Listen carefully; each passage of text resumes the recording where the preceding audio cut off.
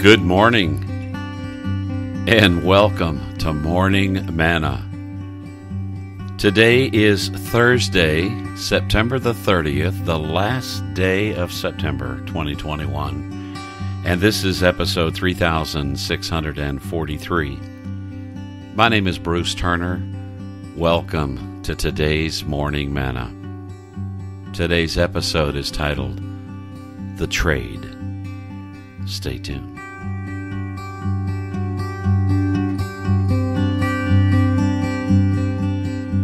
The trade. So, just so you'll know, I'm not offering you any stock trading tips today, nor am I going to be talking about trading one player from one FL team to another team.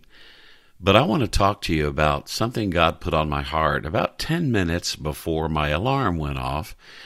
And many times, sometimes during the middle of the night, I'll just be thinking about morning manna. And Lord, what can I share?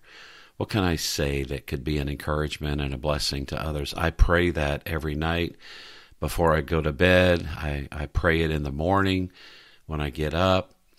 And I want to share with you a passage of Scripture and the words of a song that came to my mind about 10 minutes before my alarm went off this morning. You say, Bruce, what time does your alarm go off? Well, for me, it's 6:30.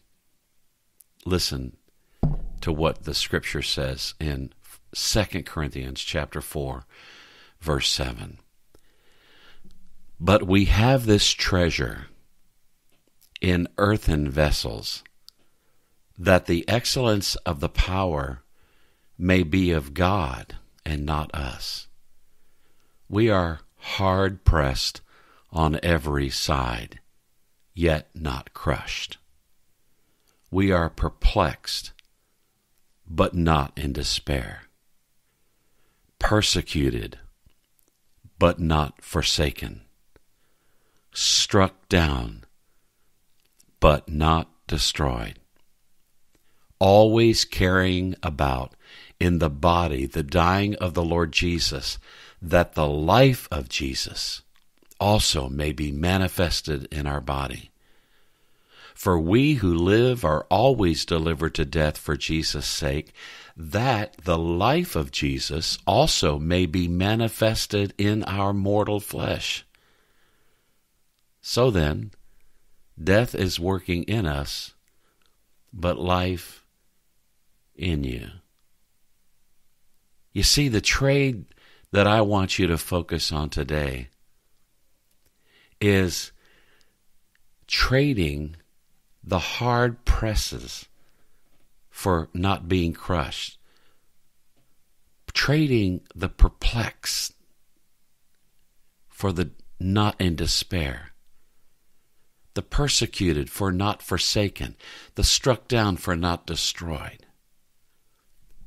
To trade not the things that produce the life of Jesus in us, but those things that cause discouragement and what we think is death. Yes, true, death is working in us, but life is also working in us. Trading. Somebody wrote a song called I'm Trading My Sorrows. I love this song. I used to love playing it and singing it. Listen to the words of this song, because it comes from the passage that I just read to you. I am pressed but not crushed, persecuted, not abandoned, struck down but not destroyed. I am blessed beyond the curse, for his promise will endure, that his joy is going to be my strength. Though the sorrow may last for the night, his joy comes in the morning. I'm trading my sorrows. I'm trading my shame. I'm laying them down for the joy of the Lord. I'm trading my sickness. I'm trading my pain. I'm laying them down for the joy of the Lord. Does that sound like a trade you need to make today? Father, thank you.